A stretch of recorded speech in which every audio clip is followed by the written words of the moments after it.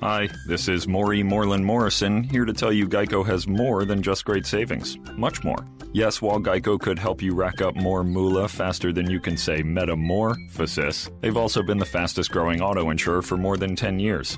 That's more like it. Furthermore, Geico has fast and friendly claim service. That might seem like an oxymoron, but it's not. All the more reason to say no other auto insurer has more than Geico. Geico. Expect great savings and a whole lot more. Welcome to the war room.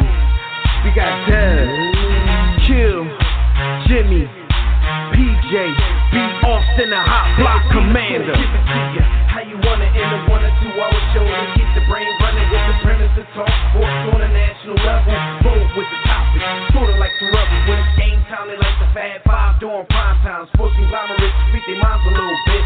For sports medicine and sports veterans and greats. The 4 for 26 or the war in Kuwait. It's the war room with 5 nights at the round table. 5 Philly guys, diversified and educated. Of course we are. Of course. What up, everybody out there? We hope you're having a great holiday season, War Room family. Of course, you are once again live in the War Room, brought to you by War Room Sports on the War Room Sports Podcast Network. I'm your boy, Devin McMillan. I'm at the last round table of 2016 with my brother, Jimmy the Blueprint. Man, y'all better just keep it locked right here for the next 2 hours as we discuss the top sports stories of 2016 and a whole lot more. And if you want to holler at us throughout the show, you know the drill. Just join us right now in the JW Philly Realty chat room at blogtalkradio.com/The War Room, or you can join us on Facebook or Twitter at War Room Sports. You can also call us directly when we open up the Digital Extreme Tech hotline. That number is 323-410-0012. Look, quick note to the greatest audience in sports. You guys, can listen to the War Room Sports Podcast Network all throughout the week. And on the network, you can listen to shows such as the Broad Street Line with Roy and Chris, Tissue and the Tape Hip Hop Show with Phil and Savad, John Appetit for all you foodies out there with the Burtons, No Look Pass for you NBA heads with Frank and Andy, On the Couch with the Wilsons if you love to watch TV and if you love going to the movies, After Further Review with the Mayor for a whole gamut of sports talk, and a whole lot more. Just visit warroomsports.com, click on the War Room Sports Podcast Network tab. To be exact, it says WRS Podcast Network. Or you can go to our free mobile app and click the network tab there. Jimmy, what's going on, bro? We are almost out of 2016. We still breathing. A whole lot of other people aren't. Yo, how you gonna remember this year? Yo, man. So many things have happened this year. I was actually thinking about that overall this year. Because a lot of this year has been terrible. But I really was looking back at all these deaths, right? 2016, I don't want no beef. I got a couple days left. I don't want no problems. But some of these were some old-ass people, for one. And for two, some of y'all on the internet got to stop looking for D and E-list celebrities that have passed just to try to prove your point about how bad 2016 is. You know what I'm saying? But in terms of sports, it's crazy because I'm going to remember the Cubs and Cavs just because of historically how those teams have performed and the fact that they were able to get off the schneid and bring those chips home. Man, so much in the world of sports, but then outside of sports, it seems like we're getting further and further apart in terms of race relations. In terms of just as a country, we're becoming more divided. It looks like we're headed for another civil war in the next 5 to 10 years. So I remember this year for a lot of things. Colin Kaepernick, the hatred that came with what he did. I mean, there's so many things to remember, but if I had to just think of one thing that I remember this for, that's kind of difficult, man, because it's so much. Yeah, it is difficult. It is difficult. I mean, it was a very diverse year. We did lose a lot of people in sports and entertainment. And shoot, a lot of people lost people personally. You know what I'm saying? Yeah. I mean, that's no different than any other year. I personally have been to more funerals this year than probably the last maybe 10 years combined. I went to several funerals. Wow. And just in general, it's crazy, man. I had family members die, just friends, people I know. Well, everybody out there, whoever you look to up above, if you about that life, I guess your God was downsizing this year. Yo, shout out to my brother PJ, man, because we was in his wedding last year at the end of the year, and part of that was we got suits that we got to keep, and I put good use to that jaunt this year. So like, shout out to him for the, your wedding and funeral suit. Yo, but it did seem amazing how every other day in 2016, like celebrities. And the big part about it, because you're right, a lot of people were old. Those, when you're 90, in your 80s, I don't really put that on the year. I don't put that on 2016. Some of those deaths, that's just Father Time. That's not the 2016 Reaper. But it just seems like, especially for guys like us, when, we were children in the 80s. I would say, that's our decade, our coming of age. Mm-hmm.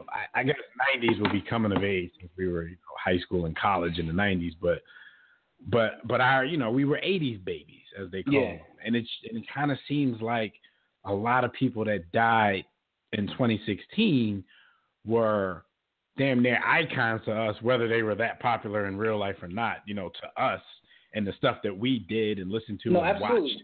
Back in the 80s, it seems like a lot of those people were kicking the bucket. Yeah, you got Prince, who's gone. I mean, and then not just 2016. You look at a lot of the music we listened to back then. A lot of them people are gone. I'm talking about the people who were tops in their genre, like, Prince, Michael, Whitney, Luther.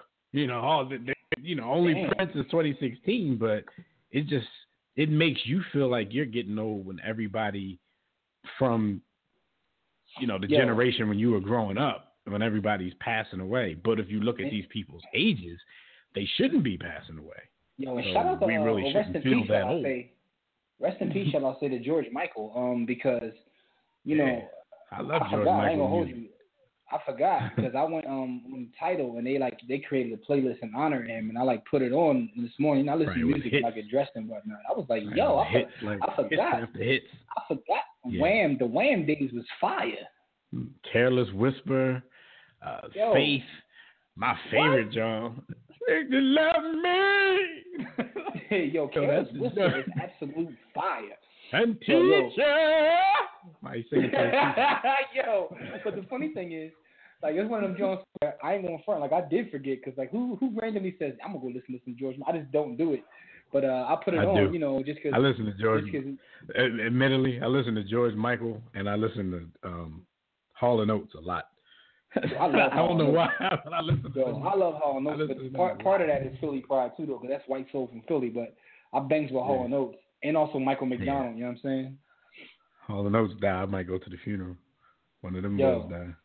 Michael McDonald was there work too. But yeah. Oh, man. Yeah, so 2016, man, is a crazy year overall for just like culture in general, sports culture, pop culture. It's kind of crazy, man. And I know shout out to Phil Maddock, a tissue in the tape, because he always makes this joke, and part of me starting to believe it. All the craziness happened because in order for the Cubs and the Cavs to win chips, the world had to be turned off its axis. And all kinds of it's kind of like the world had to be like the bizarro world. So we living in bizarre. But we made those same type of jokes all throughout this election season. When Donald Trump's bid got more serious, we talked a lot about Back to the Future. We talked a lot about Biff Tannen. And what's the whole thing in Back to the Future and why Biff Tannen became rich and all of that? Because somebody went back and messed up the space-time continuum. So the line branched off, and this was an alternate 2016 that we're living in, where Biff Tannen is now the president-elect of the United States of America. A bunch of people who it probably shouldn't be their time to die passed away. The Cleveland Cavaliers are NBA champions. The Chicago Cubs are, World Series champions. Man, Phil, he was on to something, man. It had to be an alternate reality. One of these whack-ass football teams that's going to sneak into the playoffs like the Falcons or something. Look at the Raiders. And then they lost their quarterback. They still mess around and win. Hey, and then y'all season over, Aki. You know what, though? Y'all. That's 2017, though. So their luck probably ran out. How about that? Like 2016, everything my was squad won. flipped upside down, and the Raiders went into the playoffs like the number 2 seed, and then the calendar's gonna switch, and then their luck is gonna run. Got you. Yeah. Yo. Remember, and Back to the Future when then the Steelers gonna win. He had to get back before his get everything back right. But remember, he had to get everything right before his brothers and sisters faded out of that photo. Yeah. The Raiders about to fade out that photo. Pretty much, yo. And it's a shame. The Steelers gonna get us back right, yo. They're gonna get us back right. All right, so. Well, look, this is what we're going to do, man. We're going to reminisce on 2016 all throughout the show. But before we do that, we're going to talk about what happened this week while we're on the grind. So, Jimmy, man, tell these people what happened in this crazy week while they were on the grind before we talk about the whole year in review. And while you were on the grind is brought to you by DirecTV. If you'd like a better TV experience than cable has to offer, which includes the NFL Sunday Ticket, here's what you do. You go to our website. That's warroomsports.com. Click on the DirecTV logo and get you a better TV experience at a discounted War Room Sports sign-up rate. Listen, you know we love sports, and if you love sports, you got to have DirecTV. Bottom line. Now, let's talk about what happened this past week while you were on the grind. A lot of craziness happened, which is why this is one of our favorite, segments of the show. Let's talk about Mike Tomlin. Terry Bradshaw made some comments about Mike Tomlin saying he wasn't a great coach and he was a cheerleader and so on and so forth. But Mike Tomlin fired back, and he spit some bars at Terry Bradshaw. So I got at Mike Tomlin 2-1, no body bag. But what he did was he basically said he grew up a spit Dallas bars fan. that a lot of people probably wouldn't understand. So over the head bars. Over the head bars. He said that he grew up a Dallas Cowboys fan, specifically Hollywood Henderson. And for those football historians, because I didn't see it live, but I watch enough NFL films to catch the joke. Hollywood Henderson made that joke going into the Super Bowl that Terry Bradshaw was so dumb he couldn't spell cat if you spotted him the C and the T. So that was a subliminal shot at Terry. Definitely a subliminal shot to say I grew up a Dallas Cowboys fan, particularly Hollywood Henderson, when Hollywood Henderson has the most famous Terry Bradshaw burn in the history of the game. It definitely was, it was a clever shot. I think Terry Bradshaw and his criticism of Mike Tomlin got a little too personal. You know what I mean? And the way he talked about him kind of makes you think he looks down on Mike Tomlin. It's one thing to say, I don't think somebody's a good coach or they might be a little overrated as a coach. But he went so far as to say, like, what does he do? I mean, he's a good cheerleader guy on the sideline. Yeah, I think that borders on unnecessary. So if you want to throw bars, then I guess he got to throw bars back. It definitely wasn't necessary because, the fact of the matter is, man, Mike Tomlin is one of the most successful coaches in football. Say what you want to say about him. And I also know that if Mike Tomlin lost his job tomorrow, he can get a job somewhere in this league, like the next day, without question. But and the thing that I found interesting is, like, when you look at, like, Steelers players, they say that Terry Bradshaw is not really involved in the organization. Like, they say, like, Joe Green and a lot of the older Steelers, like, they're there, giving them, like, guidance and talking to the newer players and, like, being a part of the quote-unquote family. And they said Terry is never there, but he throws the most shots. So part of it makes you feel like, okay, maybe he's throwing shots because he feels like he's a Steeler, but he's also not involved. But that's why he's on the most shots, because he know he's not around. He ain't got to face that music. That too. But it's at this point, he's a talking head on TV, and what do? They throw shots at people. Yeah, and the thing about it is, like, we joke about people or whatever, but it's, like, never personal. Like that was personal, man. Like, you got on national TV and call him a cheerleader. What does he do? It was so personal, and it was uncalled for one. And for two, my man, they just won the division again. Yeah.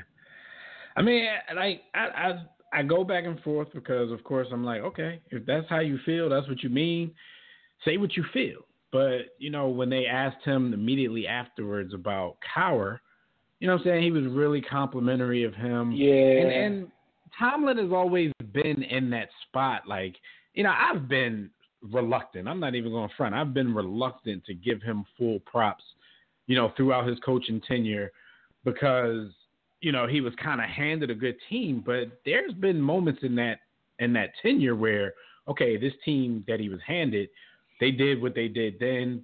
The team lost that spark, wasn't good, and now they're good again. So you have to give him credit for that. And if they end up winning the Super Bowl now, what are you going to say about that? There's nothing. You going to call him a cheerleader guy? And actually, I think I picked them to win the Super Bowls. But here's my thing, though. And they're a different team. They're not even like a defense first team under him as opposed to Cowher. And that's the thing. Like I understand that whole sentiment because I thought about that too. Like, did he win with Cowher's team? And it's hard to do that because if you do that, then you gotta say Gruden also won with Dungy's team, and you can go down the line and do that with a lot of coaches. But I bet you if you ask Terry about Gruden, he'll probably say Gruden's genius or something. Yeah, exactly. And it might have been some of that other stuff involved in that, but I ain't gonna bring it up. The one thing I do know about sports is it takes a lot to win a championship in any sport, and the season is a grind, and you need a certain level of luck, to be honest with you, to win a championship, and a certain level of things is breaking your way. So I would never want to diminish what he's done over a 16-game season, winning a championship by saying that was Cowher's team, because as long as Cowher coach, he only got one chip. You know what I'm saying? So technically, Tomlin already just has as many chips as him. He's got more 10-win seasons than anybody in the league, probably except for Belichick. And when you talk about cheerleaders, what does Terry Bradshaw think about Rex Ryan? And it's so many other coaches that don't have the credentials that say he has. And that's the thing. You cross the line when you start calling a man a cheerleader. Like, what more do you want him to do? Now he can say, well, he hasn't won a playoff game in a while, and he hasn't. He said he hasn't won one in 5 years when he was talking, but it's like, how do you just ignore the fact that he's won a Super Bowl though? You just go to the period that you want to talk about, but that's not his entire coaching tenure. That's you can't not just his whole skip body that. of work. Yeah, he won a playoff game in the last 5 years, but he won a Super Bowl before that. At the end of the day, there's only one team at the end of the season who will have that championship. So if you feel that way about him, what do you feel about Marvin Lewis? I mean, you know what I'm saying? I kind of want to see Pittsburgh win now. I do too. My squad ain't in it. So I'm technically I'm Pittsburgh. But at this point in the NFL season, I can always just hitch on to somebody else. Yeah, but my thing is, I know you're not used to that, but I can always just go ahead and hitch on them. Listen, though, it was a long period. I was used to that, man. You gotta understand, man. It was like Elway, and it was some dark days in between that. But listen, though, but my point is that I'm definitely rooting for him at this point, just to see Terry eat crow. But and I like Tomlin's response, because before he said what he said about Hollywood Henderson and the subliminal bars, he basically said, I'm not a great coach. He said, I'm working at it. He was like, outside of Belichick. He was like, you got Belichick and you got Popovich. Yeah. Yeah, like, we all working at it. Like, and this, so he's very aware. So I give him credit for that, because when I started thinking about it, I was like, they might only be the two, great coaches and all of us. I started thinking about managers. What I thought about too? What's that? When he said that? Because, even though they don't play each other a lot, but because of the 70s and the rivalry that was formed between Pittsburgh and Dallas, I was kind of wondering if any petty Pittsburgh Steelers fans got upset because he, admitted that he was a Cowboy fan back in the day. Like, forget the Hollywood Henderson line and all that kind of stuff. I guarantee you there were some people that just radared in on the fact that, arguing with a former Steeler, he talked about how he was a Cowboy fan. Mm-hmm. So I wonder how many letters Pittsburgh's organization got to fire Tomlin the morning after these comments. Listen, man, the one thing I recognize about life is you're never going to be able to please everybody. So there's some diehard Steelers fans who are old as hell hanging on, who are like Terry Bradshaw fans, who probably coming along his side. In our chat room, Shot the Shadow Warrior, he said Tomlin's the motivator, not a real X's and O's guy, and that's probably true. But at the same because time, his players love him. You look at it, he's one of those coaches. I guess the cliche is players coach, because the players love him. Whether he's an X and O genius or not, those guys want to play for him, and that can take you a long way, because it's a talent in that. If you can, we've seen teams where they didn't really care for the coach. Like, a lot of teams go through the motions, trying to get people fired, but they seem to love this guy. So. It's like and he'll jump on the field and trip somebody for. It's one of those things, man. About that life. When you run a professional sports team, essentially you're a manager.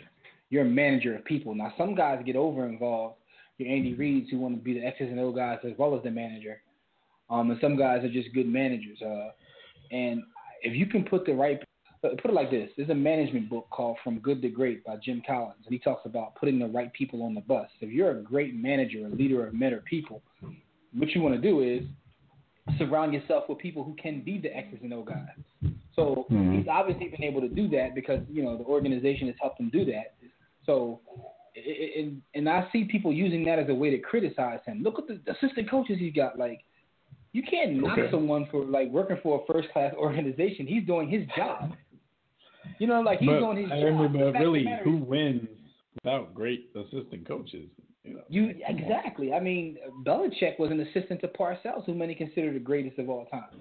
I mean, he's the closest thing because so far, they have their thing in New England, and they've been not even just players; they've been playing coaches for the last decade, and they stay successful. So that might be the only place where, I know he's had some great assistants throughout the time. A lot of them became head coaches in college and in the NFL, but they seem to replace coaches just as well as they replace players. So it's just something different that goes on in New England. But you can't win without other good people around you. There's no person. A football team is too big for one person to be. That's in life. That's not even in charge of every life. single thing. Right. I don't care what you do. In life, you can't win without good people around you. Like in life, in business, and in any part of your life, you need good people around you, man. So with that being said, man, he fired back, gave his bars to Bradshaw. I found that interesting. I thought it was a good story to see the old and the young, quote unquote, clashing. But speaking of great coaches, Phil Jackson and Jeannie Buss decided to call off their 4-year engagement. They talk about distance being a problem. Yeah. Now, the reason this is relevant, because, people probably asking, like, why do you care? I don't care about Phil Jackson and Jeannie Buss's relationship. But the question is asked all the time. Like, because they were, still so tight, like a lot of people in New York felt that Phil Jackson may not have been there for the long haul because once they got Jim Buss out of the way, people just felt that he would ultimately end up back in L.A. Do you think – because I don't know if that was true one way or the other. Only Phil and Jeannie and, whoever they worship knows that kind of stuff. But let's say that there's something to that. Do you think the fact that they broke up, do you think that shuts that all down? I do. Because if she's like most let me not say that because I don't want the So by you saying you do, that must mean that you think she Petty Murphy. Absolutely. Because you wouldn't bring an 11-time champion back because you ain't Petty Roosevelt. Listen, man, Petty Roosevelt, man. Listen, man, she unstable creature. Anyway, but no, I think it's over, man. But I was saying the thing about it, like Phil is the man because when you got like New York and LA clamoring for your services, you got to be the man. Like a dude from Montana who somehow became one of the elite coaches in sports history. It's interesting. Although the job he's doing with the Knicks, they're probably trying to get rid of him at this point. Yeah, Montana though, there's nothing to do but film study. A lot of yamage going on now. Film study while you're eating a bison burger. But I don't know. I mean, because like you said, they kind of cited long distance as one of the reasons. So he gets fired by the Knicks at some point because they keep going this way. It's going to happen. It'll no longer be distance. So, if that's the real case, come on back out to L.A., run this team, get married. Who knows, man? Who knows? But I'm pretty sure the people in L.A. want that. I mean, people in L.A. wanted Phil back when they ended up hiring, Mike D'Antoni and some other jabronis. So shout out to Phil and Jeannie, whatever they're going to do. But I'm just interested to see how and what's going to play out basketball-wise with this whole story. Listen, speaking of basketball, that's like a nice segue. But anyway, Trevor Ariza, he waited outside of a locker room to confront Medri the other day, to see if he was about that life. What's up with this is like the old Derek Holmes used to do this all the time, like wait for players outside the locker room. And your homie do this. Besides driving 90 miles, he waits outside locker rooms and stuff like that too. Matt Barnes. Yeah. It seems like a Matt Barnes move right here. Trevor Ariza said that Salah said something about his wife and kids during the third quarter of, I don't know how many of you out there saw this game. This was a very testy game between the Rockets and the Mavericks the other night. Houston got the win, 123-107. I think this game was back on like Tuesday night. Within the game, I think there was something like 8 technical fouls, 2 flagrant fouls, and somebody got ejected. So the Rockets players in the interviews after the game, including Harden, they were saying that the Mavericks was just being really disrespectful that night. And I guess it came to a head with Trevor Ariza. But the alleged culprit says just there's 2 sides to every story, and I never said anything about his family. So it's one of those stories like, is Trevor Ariza making this up, so he can look less petty because he want to get at the dude, or is the dude just lying because he doesn't want to get that reputation? Who knows, man? But this game was real testy. You had Patrick Beverley, who didn't even play in the game. He's yelling at Rick Carlisle, the coach of the Mavericks, after the game. He's like, everybody's going at it. I guess we were like 2 steps away from another Malice in the Palace. Like, it was crazy. Did someone tell one of the coaches, like, yo, your son is trash? Shout out to Penny. That's funny that you bring that up. Because somebody tagged me in that video early this week. So that caused me, like, when we were talking about that other thing in the War Room Sports group me, about the kid who pointed to the half-court line and shot the 3. Like, that other story and that caused me to say what I said about I'm seeing a lot of young kids with talent these days that are real assholes. It's one thing to have talent, but I think, like, your assholedom shouldn't come out until, you at least make the league. Like, these dudes are in high school. Like, some people's career could go. It's crazy, right? And I know that George Carl, Furious George, talks about this in his book, how AAU is messing up the game. But some dudes, like, I've heard dudes literally don't even want to make the league no more. They just want to be AAU stars. And then, like, figure it out after that. Like, that's like their ambition. Like, they don't care about the league. Like, so, and essentially they're treated that way, though, because when you become, I'm about to say, they pay. Yeah, you become a star, you're treated special. You know what I'm saying? Like, and they're real a-holes. But some of these dudes, man, like, they must be born with, like, personal trainers, man. It's that one kid, I can't think of his name, but the 6'9" kid. Like, like, come on, man. Like, he's like a 16-year-old Charles Barkley in his physical prime. Yeah. he looked like Julius Randle if he could play. But anyway,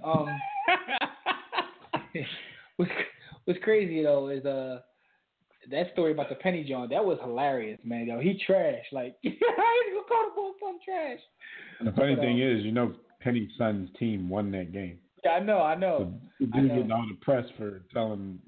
I mean, homie had 33 points, but he's a 5-star recruit too. But I think he signed. They said he signed with Alabama. Like, why? Yes, he probably already got a bag. Wrong sport. Yeah. Anyway, man. Well. Yeah, like you said, oh well.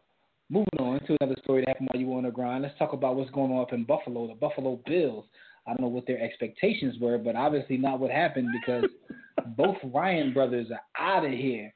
And this is interesting to me just because when he hired his brother, I was like, they're going to have to be tied at the hip because you can't just like have Rex fire his brother, so you got to give it to both of them. Yeah, that's why I didn't even really sweat that part of the story because all week people have been talking about, oh, man, they fired both of them, but what really were they supposed to do? He brings in his brother. I'm pretty sure some other people got fired too, but you're only going to mention that because they're twin brothers. What was Rex? Something like 15 and 16 in 2 seasons with Buffalo? Well, like you said, the expectations, I mean, I guess they thought they had a little bit of talent. The defense was always supposed to be good, and then you bring in a Rex Ryan and a Rob Ryan. you expect the defense to be really good. They have some weapons on offense, but I never really think they settled on a good enough quarterback for the expectations to be where they were. I guess the organization's thinking, well, shoot, we paid T-Mobile, so if we paid him, this should be the quarterback that he can win with. Well, the crazy part is, like, T-Mobile shows flashes of having talent, but when I watch them play, their play calling is horrendous. Yeah. Who's their OC? Because their play calling is horrendous. Like, but that's neither here nor there. The bottom line of this is the Ryan brothers are out of here. It's going to be an interesting New Year's celebration at their family house because both got canned. I heard some rumors that there was some pressure, and there still is, for the last week of the season for the interim coach to play E.J. Manuel. I thought that ship sailed, but I guess they want to check one last time to see if they have anything in E.J. Manuel. He had a little bit of hype surrounding him when he came in, but he had a spark when he started, and now he's just garbage. I actually hope they. I thought about that too, but I don't even think he had a spark. I just think he had hype. Just for my entertainment purposes, I want to see that happen. Nothing else, for no other reason. Yeah, stay out of here, man. So you think this is Rex's? Rob hasn't had one yet. I don't know if he'll ever get one, but do you think this is Rex's last stop as a head coach? Because at this point, I don't think he would even go backwards. Like, it's probably either head coach or bust. But he was talking when he went to Buffalo like he wanted this to be his last stop. But he probably thought it was going to be more than 2 years. He may take a top college job, and he'll probably do well there, actually. He's the kind of guy that will probably mesh well with college athletes. Yeah, because he's a troll. He's a troll and a savage just like they are. But it's like, even saying that, at this point, I still can't see Rex Ryan coaching in college. If it's a big-time program, it's like damn near no difference. Like, the thing about Harbaugh going to college is he took over Michigan. So it's like, you know what I mean? Like Rex ain't going to go back. More. Yeah. I could see Rex Ryan taking over a big-time program in college football, winning a national championship, and then have it removed a couple years later because they found out he broke so many violations, committed so many violations. Like, I could see that happening. Well, I guess we talked about the expectations. I guess it's because he set them up for himself, because he did come in promising to end that playoff drought, and he said he wasn't going to let the fans down. But at the same time, he can go back now and say, I didn't say it was going to happen in 2 years. I was going to get you in the playoffs at some point. Like, give the Patriots some time, to fall off. But people have been waiting for that for a decade. These dudes won't fall off. I keep passing on Tom Brady every year in fantasy. I'm like, one of these years, it's going to be the year I take a chance and draft him. He's going to fall flat off the earth. I took Tom Brady one time, and he was terrible that year. He was a terrible fantasy quarterback that year. Of course, they still won games and all that, but he wasn't putting up them MVP-type numbers that he has like the last few years. Yeah. Shout out to HGH. Yeah, so shout out to the Ryan brothers back on the market. Back to the AAU culture. A top NBA player's agent asked TNT to keep their client off of shafting a fool. Now, they said, this was one of TNT's people said this on Twitter, what have you, and they said it was a top 5 player. That only leaves a handful of people. And I've seen speculation, right? Let's see. Top 5, give or take. Arguable. Of course, you got LeBron. You got KD, probably Westbrook, Steph, maybe James Harden. Like, can you see one of those guys being super sensitive I feel like that? If it's a top 5, right, it's probably 8 people that could be considered top 5. And the reason I say that is because some people don't interchange them. So you probably want to bring in Unibrow. Brow. I don't see the Brow being that sensitive. I don't think it I had a discussion with somebody where they thought it's probably James Harden, but James Harden's been on it a lot for his defense. Matter of fact, he won he beat out JaVale McGee. The trophy should be named after him, but he won the Shaqtin' the Fool MVP or something like that. It's funny because I've been seeing the same thing. Everybody speculates it's Harden. Oh, is other people thinking it's Harden too? Yeah, I saw a lot of that. Maybe the person that was saying it to me was just reading other articles and saying, I think it's Harden. Well, I mean, it's all speculation. No one knows. People are like, basically, they're doing the same thing we're doing now. They're looking at who are the like 5 or 10 people that could be considered top 5. Like, there's probably like 8 to 10 people that is like, these are the only ones you can even argue. Like I saw Chris Paul on someone's list. Okay. Melo was on someone's list, and the guys that you probably could throw in, but you could also throw off. So, but it's not that many players. So I mean, LeBron in his tenure has shown a little bit of sensitivity here and there, but I think at this point his stature is so huge, his legacy is so set in the league. I think he could have a good enough sense of humor to be on Shaqtin' a Fool without complaining. It's not doing anything to his pockets. It's not doing anything to his image. I really don't know who that could be, man. Yeah, you think it could be Westbrook? I don't know. See, because Westbrook to me is two different people. On the court, I would say, nah, Westbrook, he a killer. He ain't that sensitive. He don't care. He like Kobe. He don't care. But then when you see him afterwards, the way he dressed, like it could it could definitely be him post game. I don't know, but I'm not gonna sit here and lose sleep over it. But pretty much, somebody out there acting a little soft right now.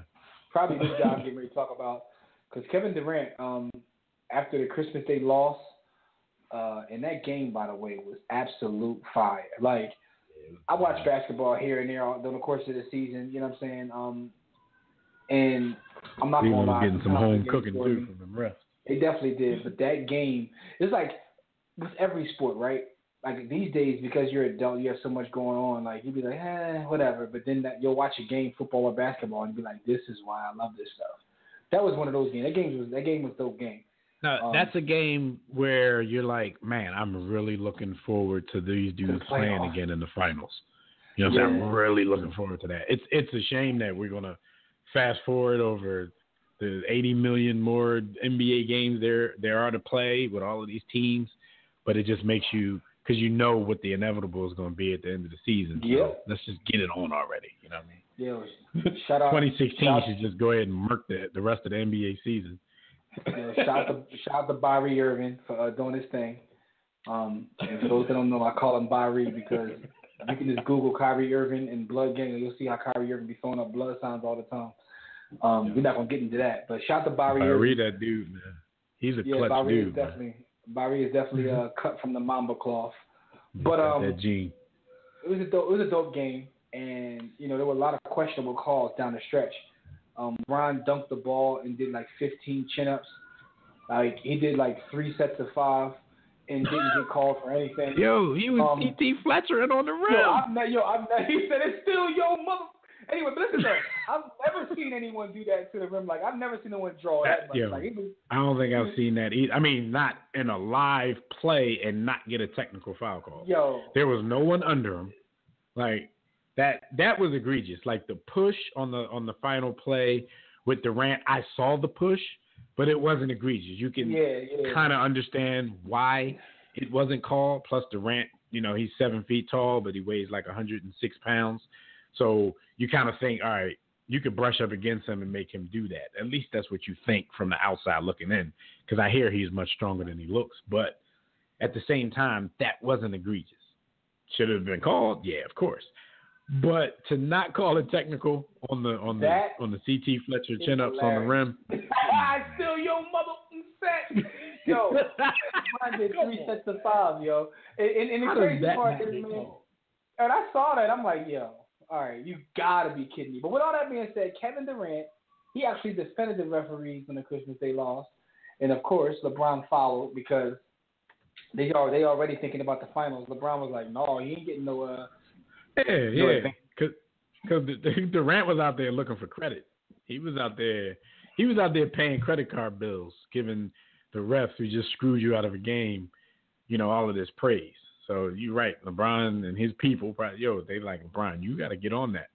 You back him up on that, because when the finals come, and these refs are going to remember the praise that he heaped on them, even though they lost the game, and it's going to come down to some kind of bang bang call between those two, and he's gonna get that call.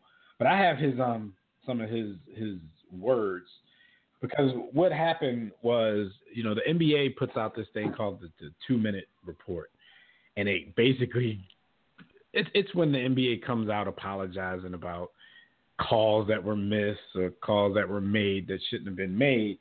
And Durant basically said, because, you know, Durant, the last 2 seasons, he's starting to turn into that angry veteran who just goes into press conferences and interviews just saying whatever he wants, cursing on the mic all the time.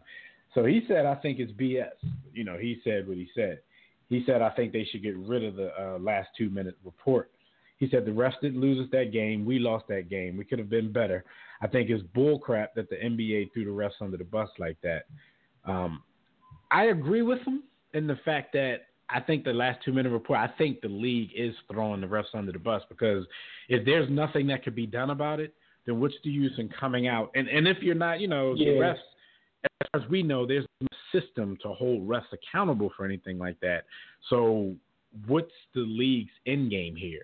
We're not going to give you any kind of penalty. We're just going to embarrass you. That should be enough. So what's really the point of coming out and telling everybody that the refs made some bad decisions, the refs were wrong?